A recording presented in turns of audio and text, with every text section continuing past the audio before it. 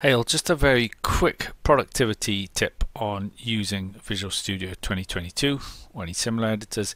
If you want to change the keyboard bindings or keyboard shortcuts, you can customize them by coming into the top here and type in key bindings if you can type properly, unlike me, and then you can find them here. Now, what you're going to find is on, let's say, your standard edit keys, anything in here is going to be mainly your sort of text editor kind of behavior.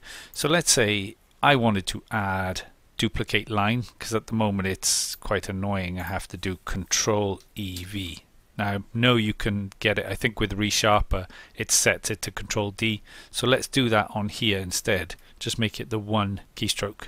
So key bindings again, and it's edit.duplicate. You can try searching by words here, but you know, ChatGPT will tell you them very quickly if you just search them on there, whichever one you want. Now you've got these already in there, so I can actually then do Control D, and look, it tells me currently used by this. It's already got a use, but let's see if I assign it.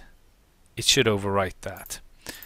And actually I've got 3 of them for that. I'm not worried because I've already checked. So if I press that, and if I just press Control D, bang, shortcut done. So you can customize your Visual Studio as you need and just make it great. Now check out my next video here for more, and I'll see you there.